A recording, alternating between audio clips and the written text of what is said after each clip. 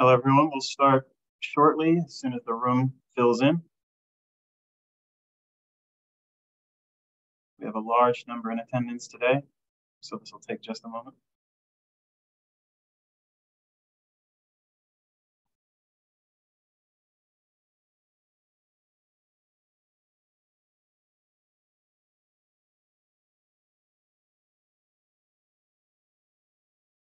Hello, everyone. My name is Robert Stuckey, the Irrigation Association's Education Manager. I'm pleased to welcome you to our first Manufacturer Series webinar of 2023. Today's webinar, titled The Smart Irrigation Solution for Landscape Managers, Increase Profits, Efficiency, and Customer Retention with WeatherTRAK, is sponsored by HydroPoint Data Systems. HydroPoint is the proven leader in smart water management solutions. Its WeatherTRAK baseline and Water Compass product lines help companies maximize water savings, reduce operating costs, minimize business risks, and achieve sustainability goals. An EPA WaterSense Partner of the Year, HydroPoint combines IoT technology, data analytics, and automation to optimize irrigation flow management and leak detection. Its solutions deliver visibility and control to commercial, government, education, and community sites. To learn more about these award-winning technologies, please visit their website at hydropoint.com. Before we start the presentation, I would like everyone to know that this session is being recorded and that all attendee microphones will be muted. This particular webinar is worth 1 CEU. By navigating to the certification tab on the IAA's website and locating the Submit CEUs option, you can easily record your credits earned. For those of you who are unfamiliar with our web address, it is irrigation.org. If you have any questions, please type them into the chat box. The presenters will do their best to answer them at several points during the presentation. Our speakers today are Ben Coffey and Danny Smith. After graduating from the University of Northern Colorado in 1999, Ben started working with WeatherTRAK in 2004 when he was still an irrigation tech in Denver, Colorado. In 2006, he began working for HydroPoint as a WeatherTRAK product specialist and began training other contractors and irrigation nerds how to be successful using the WeatherTRAK system. In 2012, Ben began as the HydroPoint training manager and oversees all forms of customer training, including live training events, on-demand training content for YouTube, and Learn Up Upon, as well as weekly training webinars. Danny is a dedicated water management professional with extensive experience in irrigation design and management with an extreme passion for water conservation. Prior to becoming the director of water management at Park West Companies, he served as their single irrigation specialist and proactively grew their water management department to a dedicated and highly certified staff of 10. Danny is a former member of the Irrigation Association's Technical Program Committee and currently serves as the vice chair on the Awards and Honors Committee. He has earned several certifications, including the CLIA, CIC, CLWM, as well as the QUEL and RWSS certifications from other industry partners. Without further ado, I'd like to give these gentlemen the floor.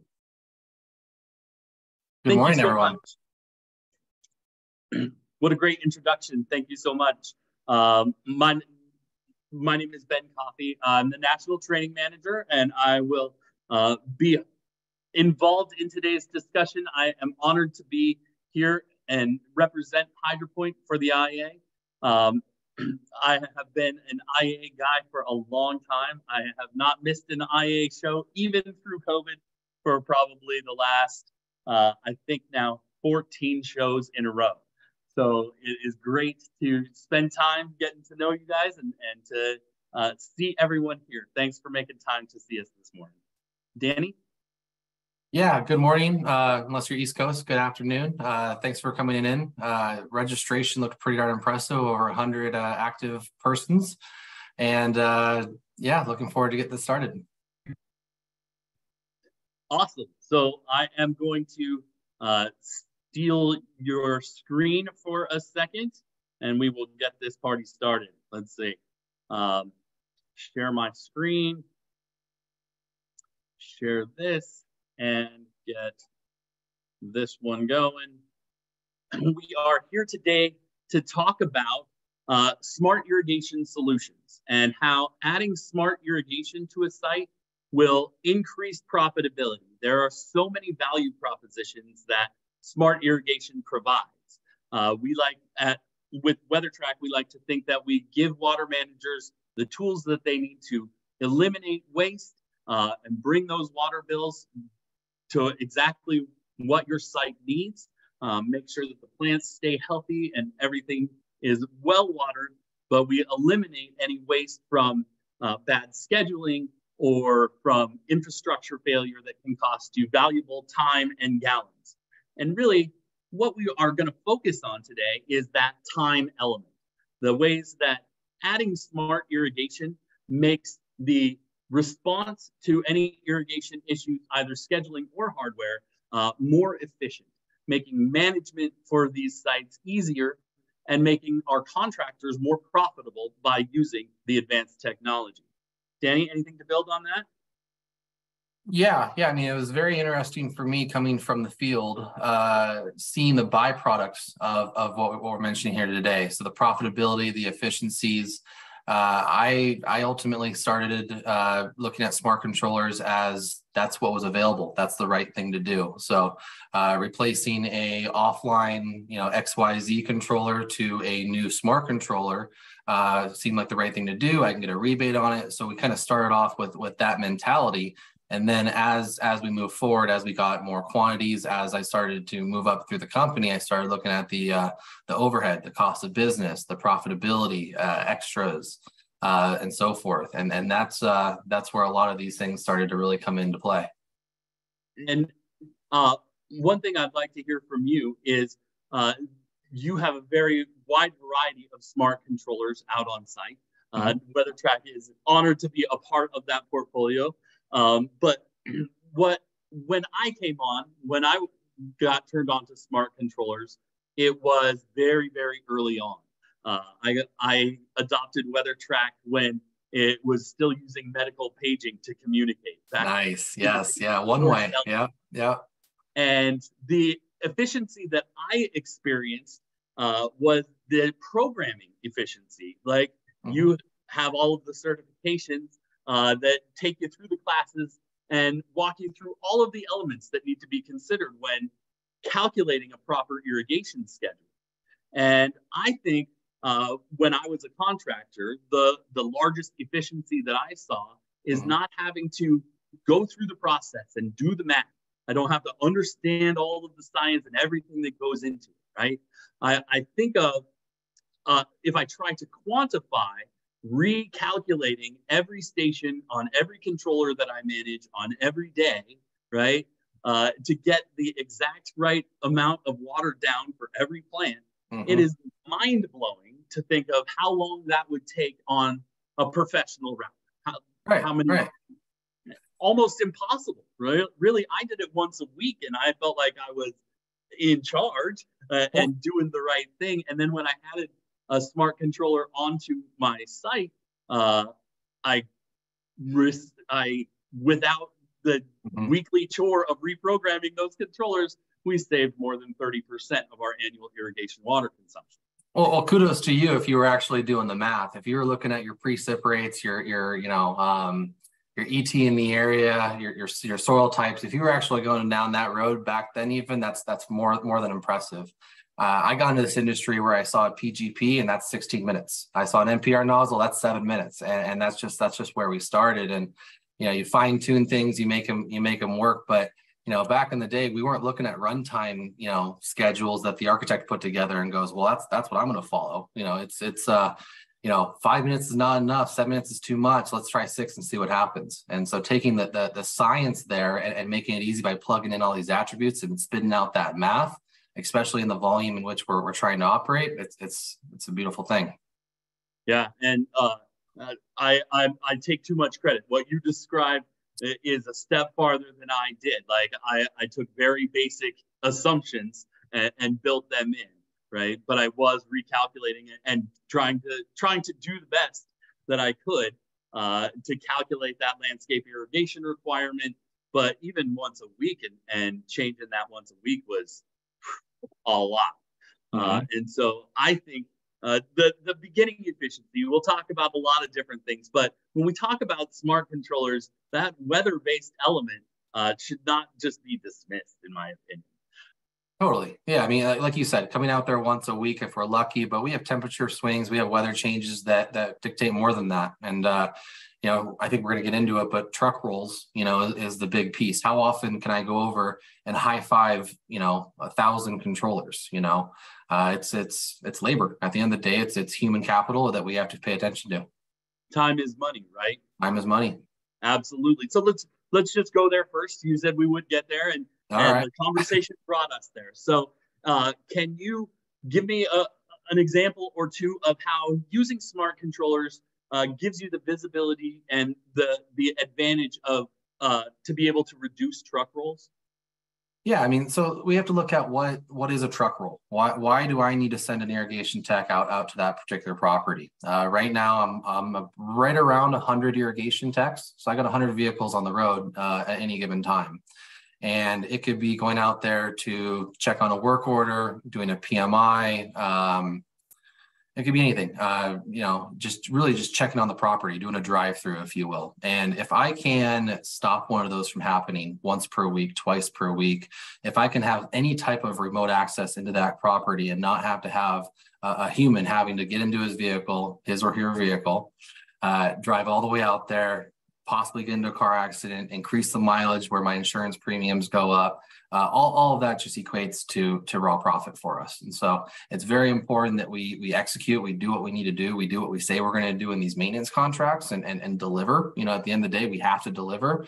But if we can do that using tools and gain efficiencies on our end that we can capture, that's good business. Absolutely. And since we're on that subject, one of my great customers, the Davis County School District in Utah, actually studied this. They, when they deployed smart controllers to all of their sites, because they're a school district, they have a very small world that they keep very close track of. And they had always tracked how many truck rolls happened across the season, how many truck rolls per site, and put a dollar amount for the time and gas and all of that. They said, for every truck roll, we're going to count that as $100 of our budget to go out, which is loose. I've heard other numbers that exceed, I've heard both sides of that, but $100 is a nice round number. And then after their deployment of smart controllers, they compared the number of truck rolls before and the number of truck rolls after. And it turned out that they saved more than $40,000 in truck rolls by using the advantage of those smart controllers. So when you hear the school district talk, they say it was like adding a full-time employee. And the way that they say that is because that $40,000 is their starting salary for a full-time employee. Wow. So they're talking about making simple changes. If you get new water restrictions, right? You can go in and without dispatching to the site, you can make those changes quickly and easily using those smart controllers. Yeah, and I'd love to see how they calculated that 40,000. You know, I mean, it's not just the fuel in the truck, but that's the low-hanging fruit, right? Fuel kicks our butt. And, you know, we saw what happened, I don't know, that's maybe 6-12 months from ago that we saw those fuel prices skyrocket. You know, we're lucky to capture a 3 to 6% increase year over year. And so when our fuel goes up 25-35%, that's game over, you know, and we don't want to have to go to our customers and try to do fuel surcharges and have those discussions and go out to bid and cause all the headaches that go with that. The other piece of that is fuel. Can I stop you right there? Yeah. Because one of the things that you just said sparked a question for me.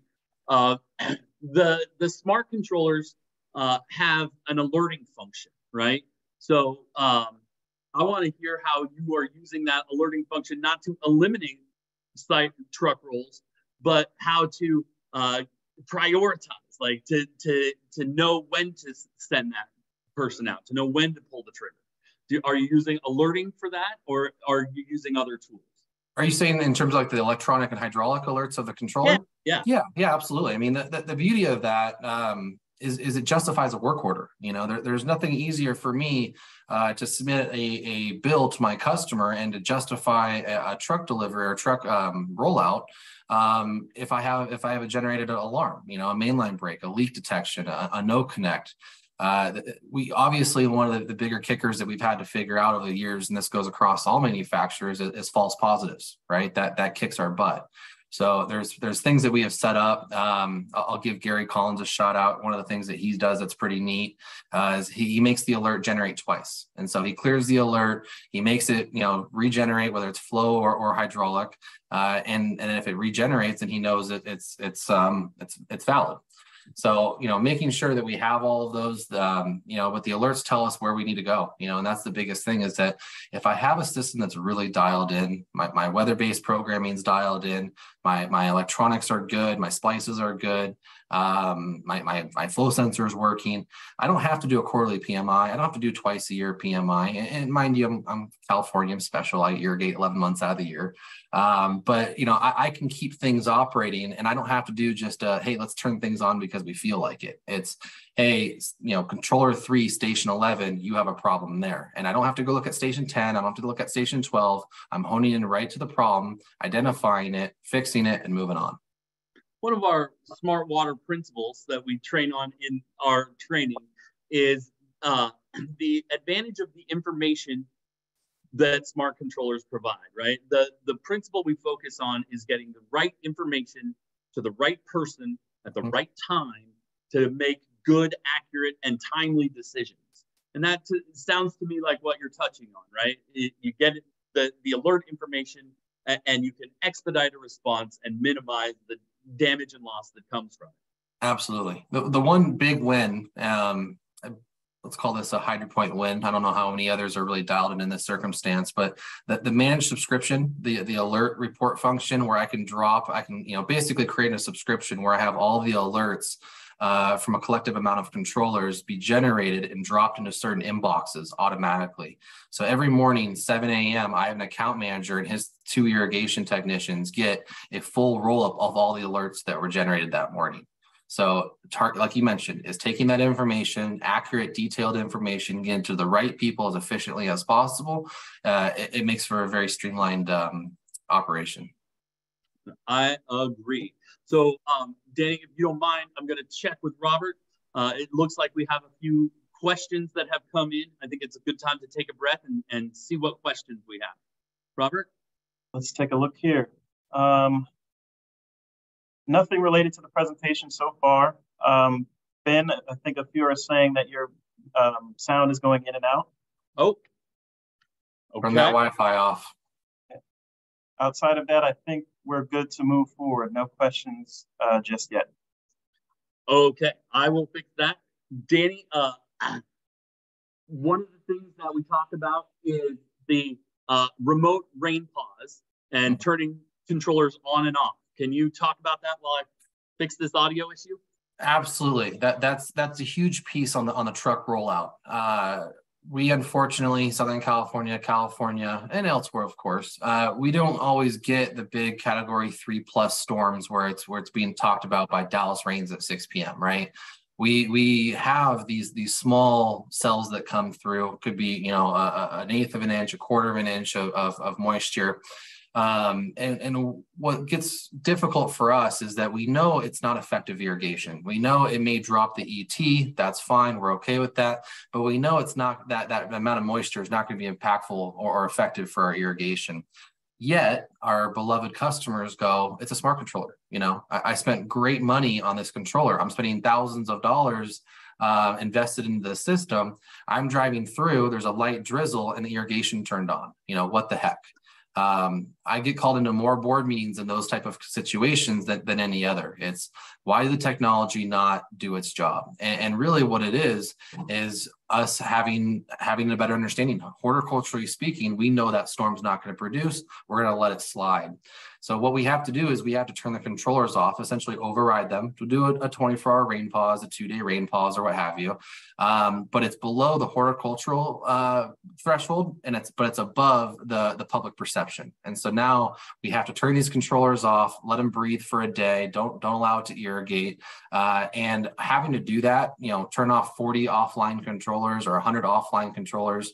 In my case, I'm over 4,000 controllers that I oversee, with roughly 2,000 of them online. So if I can have more controllers online and I can turn off big batches of controllers, that's going to obviously reduce truck rolls, reduce labor to do basically a non-billable task, and keeps us moving forward. Okay, hopefully you can hear me better now. Does that sound right, Danny? Yep, you're good. I think you were just volume was dissipating a little bit, but you're good. Okay, you're good. Let me know. Keep an eye on that for me. One of the stories that I have about that rain pause comes from a big military base that I work with in Colorado. They actually put pen to paper on this, and I think it provides a great example.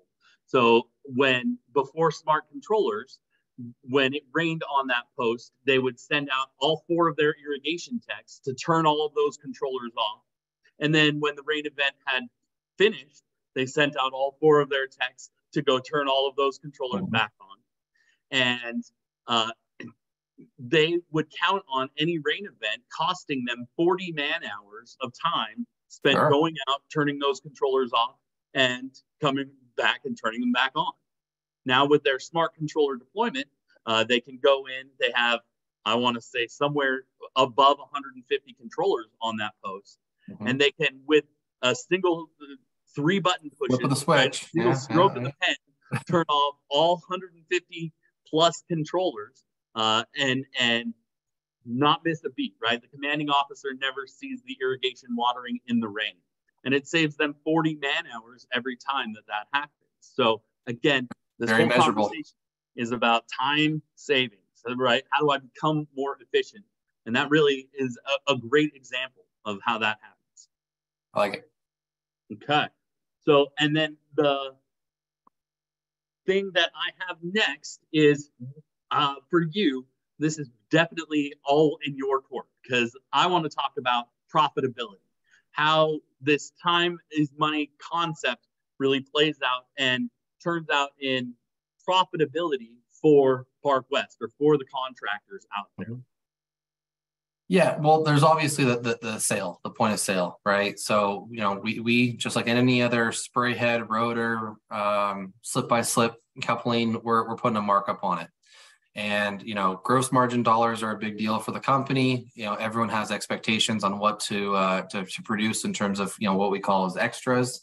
But that's, that obviously moves the dial in terms of where the company is growing. So, with our core business, we're about 93% HOA, mixing in some hospitality and commercial. But it's a very big deal for us to make sure that we're repairing the HOA's irrigation systems as efficiently as possible.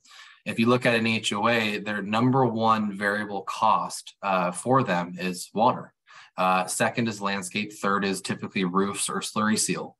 So if I can help them reduce their water consumption, then obviously where can they spend more money? They can spend more money on upgrading the irrigation system.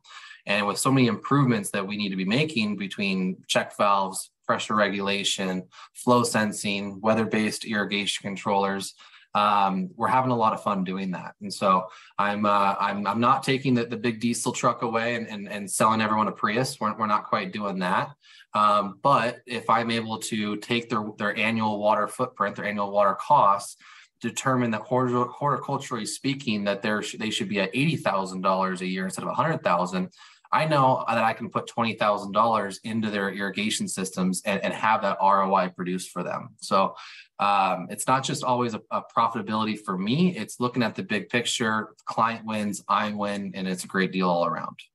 So what I want to know about is, does adding these smart controllers add to your customer retention or customer satisfaction? Do you see any direct correlation between the customers that you help manage smart controllers versus the customers that you manage without them? Yeah, and there's two sides of that. There's the be better than your competitor. There's always that, right? We've built a reputation on actually knowing how to run this equipment. We have the certifications to prove it. We're HydroPoint University certified, which that's something that for the note takers in the class, take a look. Great stuff, online training, but it's a twofold. It's knowing how to run this equipment. My customers are going to want to keep me. I'm showing water savings, I'm showing value. It's really hard to get rid of me in that capacity, right? It's one thing, hey, I'm gonna mow your lawn, I'm gonna trim your bushes. There's a lot of landscape companies that can do that. But we've been asked, the industry has been asked to do a heck of a lot more than that. Not only water conservation, plant health, managing, bark beetles. I mean, we're going so much further ahead in this industry than where we were, even 5-10 years ago. And I love that. I think that Park West is a shining example of that. Now, I know that not all companies are as big or as focused on smart water management as Park West, but your position specifically centers around that water consumption and that movement toward technology and solution for where water is scarce. Mm-hmm. Can you speak a little bit about how Park West is providing that as a service, how they're kind of billing that to their customers as a value that is a differentiator?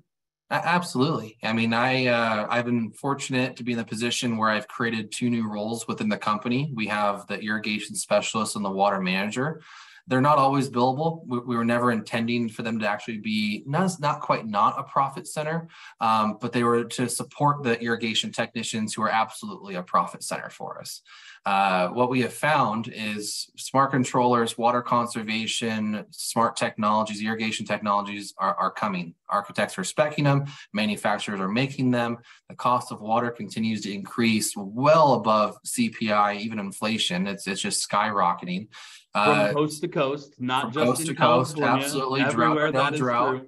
True. Hey, California drought's over. Can't wait to see the reduction in my water price, right? That ain't happening.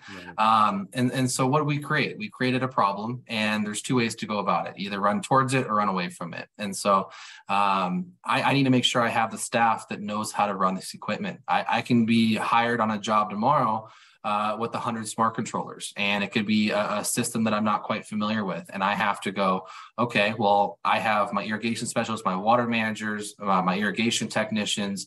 What training's available? How can I get them trained up? How can they operate this as efficiently as possible and do good by the customer? That is awesome. So one of the things that we were going to talk about is what are the customers focused on that is that differentiator.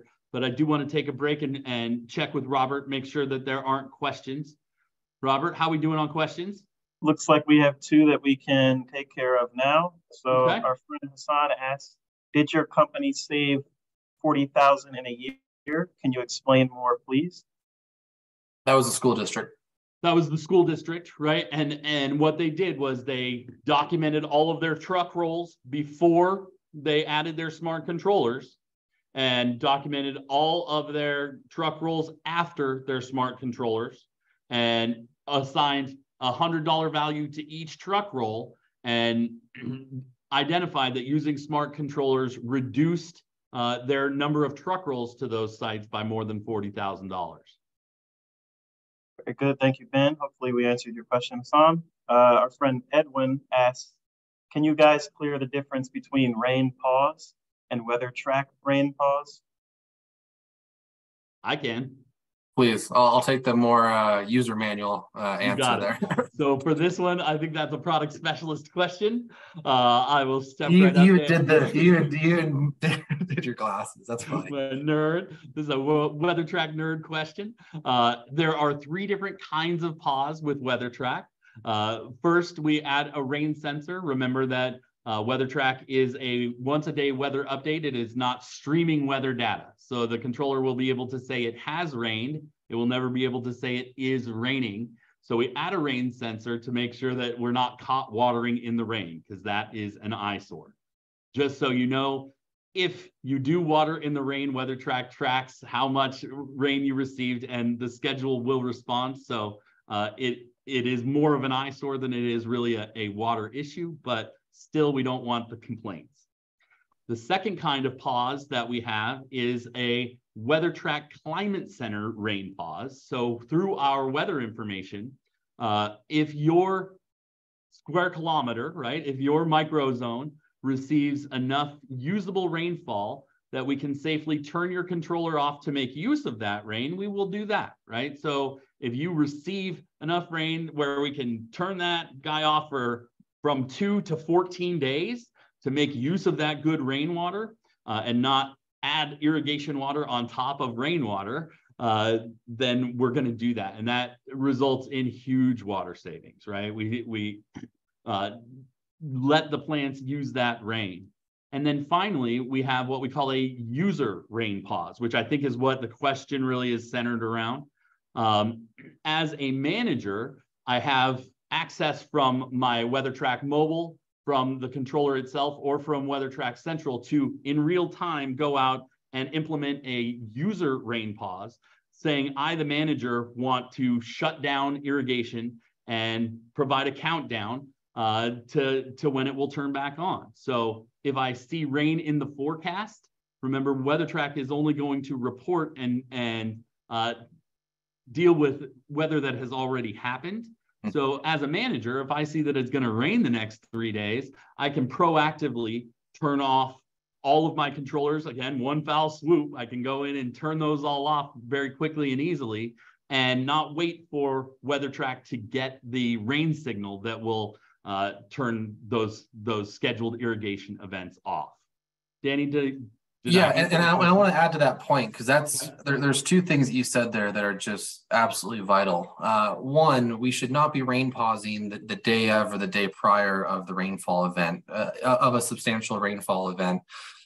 We need somewhere for that water, the irrigation or the rainfall to go. And so if we can pause and disrupt the irrigation 3-4 days prior, allow ET to continue to accrue, give us a nice, say ½ inch of acceptable water, not soil, but ½ inch of water, depending on the storm, how the storm comes in, the overall volume of the storm, give the storm somewhere to put that water, and that's really huge for us.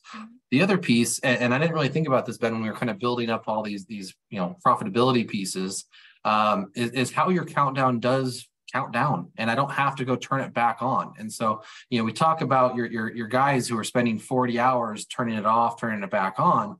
Well, if I can just go, hey, rain pause 7 days, what's going to happen in 7 days? It's going to turn on for me. So I don't have to dispatch another 40 hours. I don't have to dispatch. I can even actually forget about it, right? And that person or that landscape is going to respond, go right back to where it was, and continue to march it along.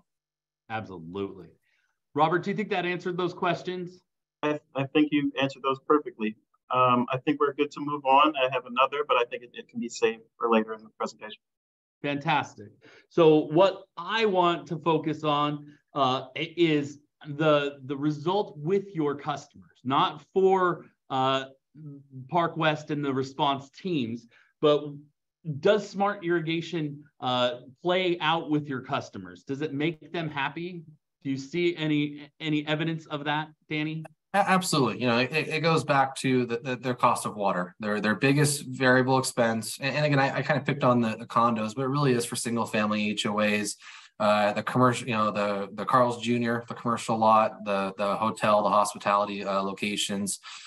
Everyone is having to pay very expensive water rates, right? And we're looking at not just the unit rate, which has flirted anywhere between $1.50 all the way up to $7, $8 fixed, but now we have tiered rate structures. Especially, what I thought was a West Coast thing has really kind of gravitated. I know it's in your world now, Ben, in Colorado. Florida, I believe, is getting there. And if anybody who doesn't know tiered rate structure, it kind of works. I used to use the cell phone bill analogy when your daughter, racks up $1,000 cell phone bill to the data. But now everyone has unlimited plans. So that's kind of a tough one to use. But how about, however much water I use, the more water I use, I have different levels of buckets. So I have an allocation, right? Mm-hmm. Yeah. So if I'm allowed to use, call it 100 gallons, and I use 120 gallons. The first 100 gallons is going to be at $2. Any remaining after that might be $2 or $3 more for that same same volume of water. And so that can really damage an HOA or really any property's budget drastically. And it's, most of these tiered rate structures, they used to have them based on like historical averages, 3-year rolling averages. But we really proved that wasn't fair or legal, in my honest opinion, just because of we have years of drought, we have years of excessive rainfall, as we've just seen, and trying to get a 3-year average is just not fair, good or bad. So the new tiered rate formulas, they're getting pretty fancy. They're using evapotranspiration, irrigation efficiencies, plant factors, all those fun attributes, which mirror pretty close to your scheduling algorithm. So if I can line those up and have the programming, obviously the programming needs to match what's in the field, but if I can have that line up and get close to my allocation, right near or close to it, I'm staying under the water budget, I'm saving the customer water, and I'm not underwatering my property, because that's the flip side. We always talk about overwatering, but I've found properties with amazing smart controllers on them, and they're underwatering to the detriment of the plant material. We're creating hard pan situations where we have leaching problems with recycled water because they decide to turn water off for 3 months. We have a challenge right now that I think it's the first time that I've seen in such a large capacity. But we've had the rain, the irrigation off for the better part of 2.5-3 months in the majority of Southern California. And we've had recycled water sitting in these pipes. And so we've had all this recycled water stay stagnant against our check valves, against our valves. We go to turn these systems on and oh, wow, we didn't really think that through, did we? And no, I'm not buying trailers, and I'm not winterizing and blowing air, compressed air out on my systems like, the areas that need to do that, like I'm not going down that road. But I thought to myself, I'm like, we should have done a couple of minute burst test, once a month, like every couple of weeks, and through these periods of times, keep the diaphragms moisture, all the gears and stuff inside of our MP rotator nozzles, what have you. They need lubrication, and that's a very interesting. Well, MP rotator I don't think does, but our systems need to continue to move in some capacities, or else we run into problems. Yeah, and there were a couple of things I wanted to build on there. If we get back to tiered water rate structure, I have a story about that. But oh boy, what I really want to focus on, what you just said, is with smart controllers, I see a definite difference in the landscape because we're applying that math and science every time, right? We are delivering the right amount of water that plant needs to grow deep and infrequent watering. You get those deep roots, right? And good plant growth, healthy plant growth, and a beautiful landscape as a result. So often the smart controller conversation is about kind of eliminating the water waste and the scheduling advantage. We talk about the water bill, but we don't talk about the landscape and how lush and beautiful we can expect it to be when this science is applied. Deep roots, that's the biggest thing. We talk internally, we call it drought proofing the landscape, and ultimately, when do we do that? We can't do that really in the droughts, right? Because we have water restrictions. When we need to be doing that is during actual good times of years, your springs, your falls, where we can kind of stress respectfully and horticulturally, stress the landscape, get the plants to work for themselves and dig deeper root systems. But then if we don't, I've seen this happen where we may put turf, we know turf is at a 3-inch root depth, the programming is working. Well, over so many periods of times, let's try to push it to 4 inches, then push it to 5 inches, push it to 6 inches. And what are we doing? We're telling the roots, hey, we're not going to baby you anymore. We're not going to keep giving you the moisture at the first inch of soil. You know where to go. You've been doing this longer than we have. Go find the water. And if we can do that, then when these drought restrictions do come in 2 days a week, 3 days a week, come in, our landscape is ready. And that's what our friend Tony Monzon is. You name drop. I was going to name drop her, but I was going to figure you were too. Yeah, absolutely. Like when talking about the application, making a healthier plant and building that ecosystem below, that really it reminded me of the time I've spent with Tony. So shout out to Tony Monzon. bilingual. That graphic that you guys have is pretty darn neat. Yeah. So Robert, I'm going to come back to you. I know that we've got a couple more segments we want to cover, but let's check in with questions. Very good. So should we use solar sensors with controllers? Solar sensor, Danny, do you know what they're talking about? Well, are we talking solar radiation as it relates to part of the ET calculation, or are we looking at solar in terms of solar powered? Good question. Hassan, if you could clear that up, I'll go to your next question. Hassan also asked, can we reduce our water consumption a little more?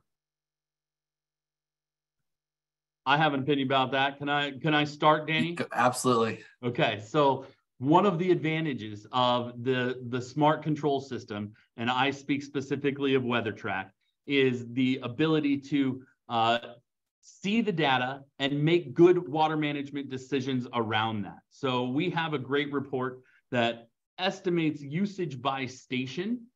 And while smart controllers are a great way of saving water, it is not the only way to save water. There are a lot of solutions that we see in play. Turf reduction, smart equipment out in the field, high efficiency spray heads, for example, right? These are all things that once you have a smart controller, you can go station by station and figure out which ones are your worst offenders and how to kind of squeeze those ones, make different landscape choices, make different management choices, whatever it may be, to continue to save more and more. Remember, there is an amount of water that those plants need to stay healthy. So at some point, we're compromising the landscape, and we don't want to do that intentionally. Like sometimes you have to because of water restrictions, but what I focus on is a healthy landscape and getting every station the right amount of water, but controlling either the distribution or the need on those stations to further reduce the water that we're using. Danny, does that sound right? Absolutely. Yeah. I'd like to think I pen marked this, but I don't know where I heard it from. You can't put a smart controller in a dump system. So we have to make sure the distribution system is relatively ready for the smart controller. I can't tell you how many times I've gone onto an older property. I see a rat nest of low voltage, and we go, let's just wire it all up to the smart controller. So we wire it up. We hope that the white is the common, right? More times than not, it is. We hit that raster test, right? And we go, let's see what happens. And we start finding, that's battery operated over there. Oh, that's an AdaZone over there. And what the heck is this doubler doing over here? And and it just exposes all of that. So there's definitely some vetting we need to do before we slam in that smart controller. But as Ben mentioned, that the tool that we have now is I'm able to connect this smart controller, do the raster test. Now I can have, through my app, I can turn stations on. I can start going through the system properly and improving on it. And I would say with regard to the IA, that certified irrigation auditor class will teach you that a nice even blanket of water is the best defense against overwatering, right? Your distribution uniformity and being able to eliminate water waste inside of that zone is a paramount way of saving water, right? Because at that point, we don't overwater any one section. We've got a nice even blanket, and we don't have to overwater one side to get the other side fully hydrated.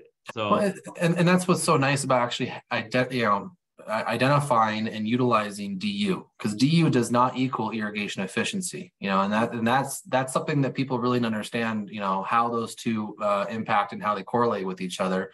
The other piece, and I try to explain this in terms of sometimes our return on investments, is we have the irrigation efficiency, then we also have the irrigation management efficiency, which is you're judging me on how well I do my job. That's the biggest piece. You can give me a Ferrari and I can still have the worst lap time, versus a go-kart, right? And so we need to make sure that the technologies are there, but then we need to make sure that the people know what they're doing with those technologies. Absolutely. Robert, does that sound like we covered that topic for you? Yep, very good, gentlemen. I think we're good to move on. Okay. Do you want to come back with? Do we hear about solar radiation? You want to go back to that? Hassan just answered. He says, I mean sensors that can calculate Oh, evapotranspiration. Yep. Yeah. Yep.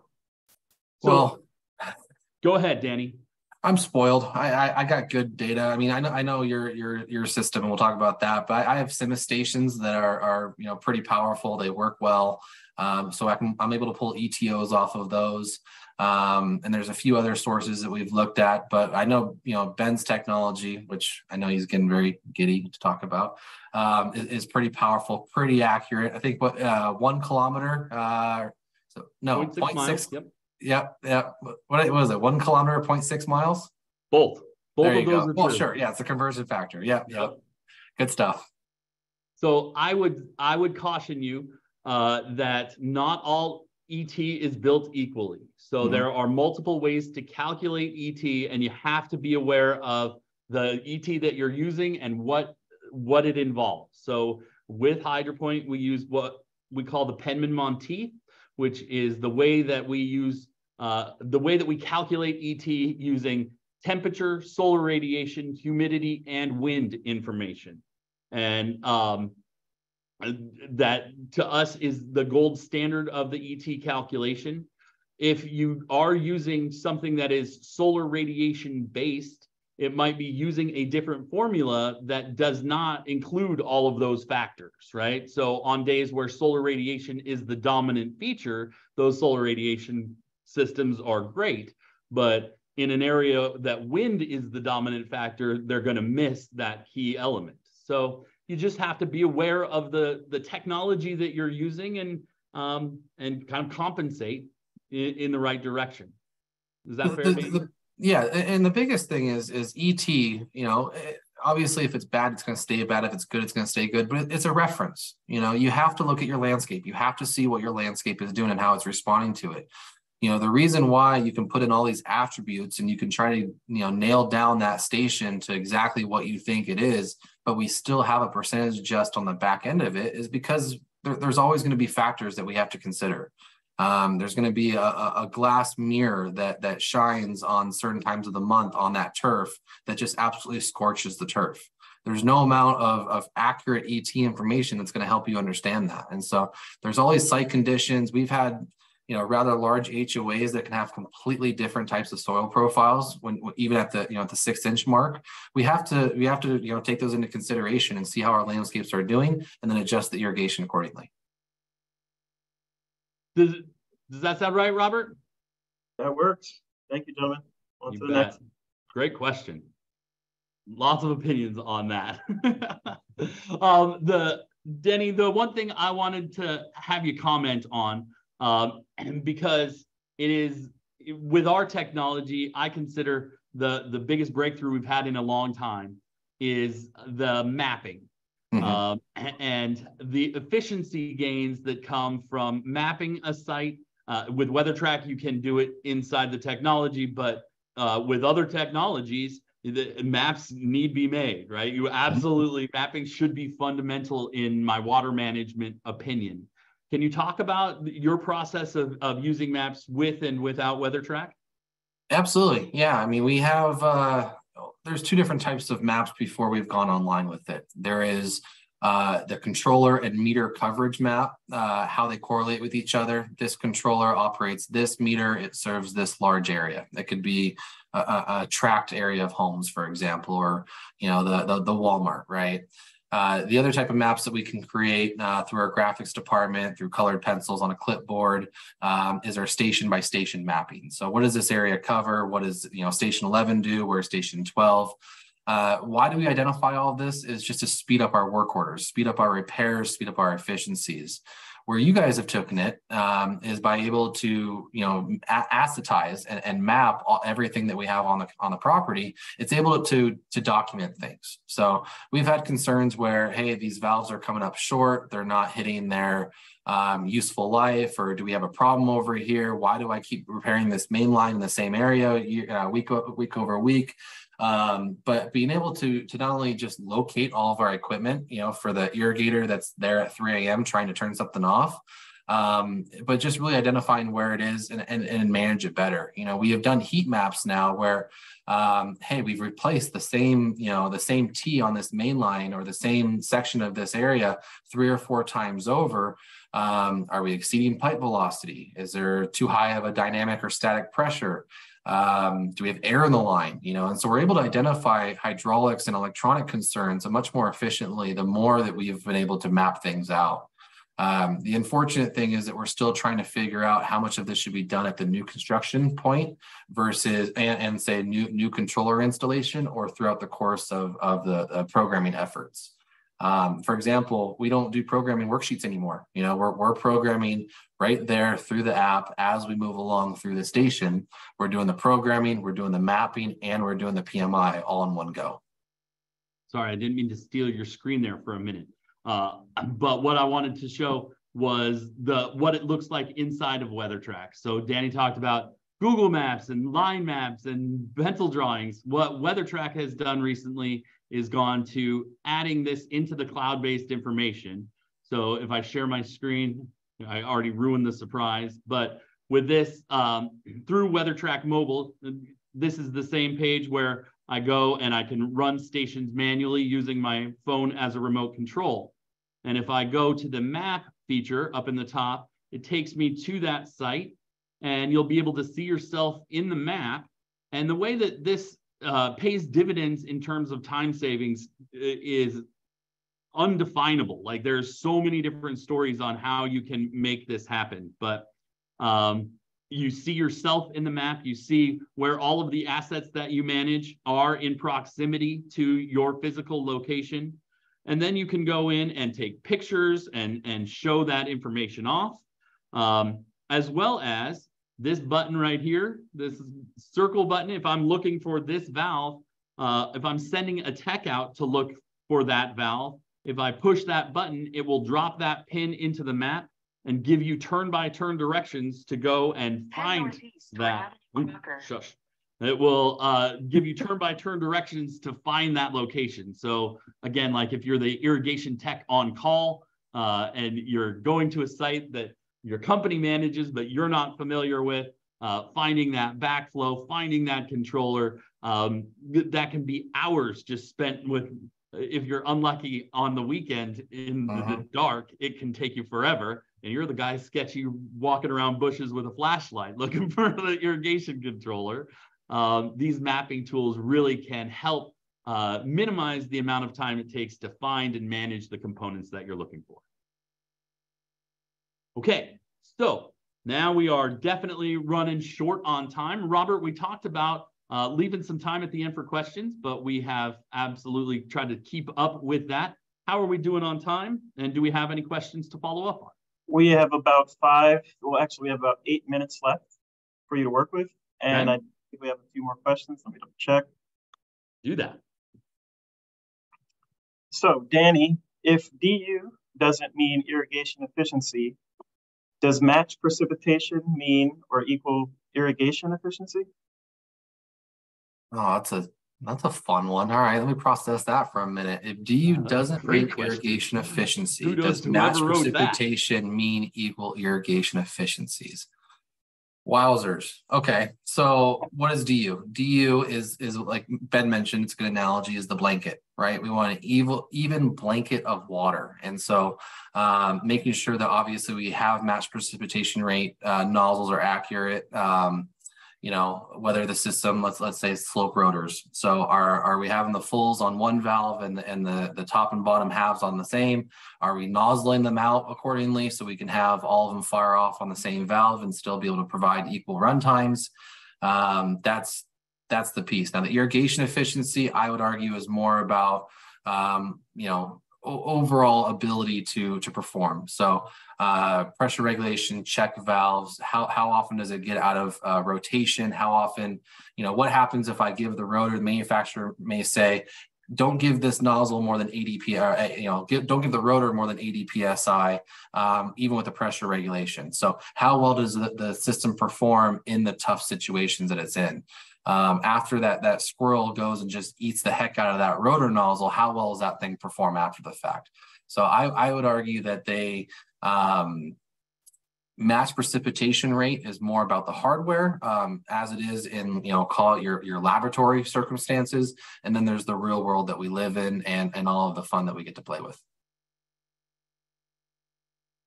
Thank you, Danny. I think that answers the question. And it doesn't look like we have anything else here just yet. I'll give people a moment. There are I'll answer from Matt. I don't mind answering that. The two options that you mentioned, Matt, I believe the answer is no. I would advise, I'm trying not to be biased here. Wait, Google. Will you read the question? What did Matt ask? Where can Matt buy HydroPoint? Oh, we have a preferred distributor network through, it depends on your location, right? Most distributors have access to it, but in every market we have a preferred distributor, and I would be happy to connect you to the salesman in your neck of the woods. Good answer. Thanks. Excellent. And I know Matthew would like to connect with you after the presentation, so I'll share his information. I appreciate that. Let's see. Well, it looks like we don't have any other questions. Matt says thank you for the answer. Much appreciated. Are there any additional points you two would like to make before we close out? I think on my part, I would just like to give a tout to the upcoming Smart Irrigation Month through the IEA. HydroPoint is the sponsor of Smart Irrigation Month, so we will be hitting your social media as often as we can to promote not only smart controllers, but all of the practice of smart irrigation and everything that goes into it. And we recognize that while we create a piece of that puzzle, it is Danny Smith and the folks out in the field that are delivering smart irrigation through practice every day. And so I'll bounce that over to Danny. I just wanted to give a shout out to the Smart Irrigation Month. Here it comes, and a great opportunity to talk to your customers about that. It's a big deal. There's a lot of, I know Irrigation Association does a great job promoting it. There's a lot of resources on the IA to get that out there. One takeaway that I would suggest, it took a lot to become a believer for smart controllers, for algorithms, for scheduling algorithms, trusting the controller, letting it do its thing. It took some convincing on my end, 7-8 years ago. And I knew it was a win. I knew it was the right way to go about irrigation programming when my team believed it. So, I had my biasness, I overcame my own, but then when I was able to educate others on it and take them from, their 20 years of experience doing what they were doing to now really programming these things and understanding soil types and crop coefficiencies and irrigation efficiencies and looking in the catalog for the precip rate and if it's triangle spacing or square spacing, getting these guys to go, wow, I didn't have to go back out next week and change the programming. And, I just put it last week for Monday, Wednesday, Friday, and this week it only watered Monday and Tuesday. And why did it do that? And, but the technology is here, and so I highly suggest do your research, train, educate yourself. I appreciate all of you coming in today to learn a little bit more about smart controllers. But this is the future. I'm excited to be a part of it, and we're having a great time. And I think that to close out, I would just summarize by saying back to the heart of the conversation, what we see when we add smart controllers is promotion of the level of contractor that is providing that service. And once you're comfortable with it, once you've vetted it out and started using it, we do see the result being increased profits and increased efficiency, right? Through time savings, through that time is money philosophy, we are able to provide a better service in less time and make more money doing it. So it can be a valuable business proposition that increases customer retention, increases landscape health, and inevitably reduces the water bill as well. So great way of bringing it back. Look at you. See, we tie it all together, and then we'll bounce it back to Robert to have his closing thoughts. Excellent point to end on, gentlemen. Well, everyone, it looks like we're out of time. Thank you for attending, and please don't forget to check our website for upcoming webinars throughout the year. A big thanks to Ben and Danny for sharing their knowledge with us today, and to HydroPoint Data Systems for sponsoring the webinar. If you have any questions that we didn't answer, please feel free to email them to education@irrigation.org. We'll pass them on to the appropriate team member. This concludes our webinar. Thank you again, gentlemen, and have a great day, everyone. It's been great working with you. Thanks, everyone.